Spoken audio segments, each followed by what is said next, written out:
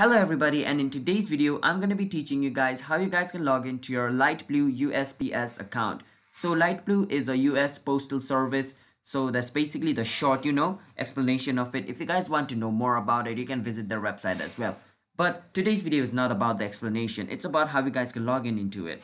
So it's pretty simple. So before I show you the steps, be sure to hit that like and subscribe button with notification on so you guys can get notified once our new video releases. And if you guys have any question related to the video, you can ask us in the comment. And without any further ado, let's start the video. The first step is you want to go to your search engine. Right now I'm using Google Chrome search engine. You can use whichever you want. Once you're in your search engine, you want to search for Liteblue USPS login. Once you search for it, you want to click on the first link, which will take you to liteblue.usps.gov website. You want to click on this USPS Liteblue. Click on it, it'll take you to this website. Once you're in this website, you can click on where it says employee ID and enter your employee ID.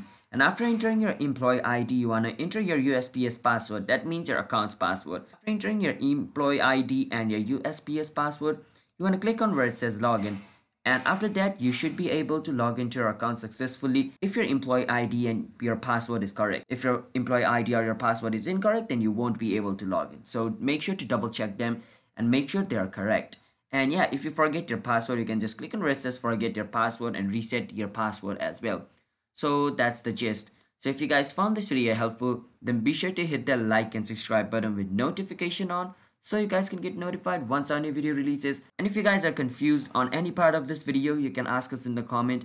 I'll be happy to answer you guys, and I'll see you guys in a bit. Until then, bye bye, peace out, have a nice day.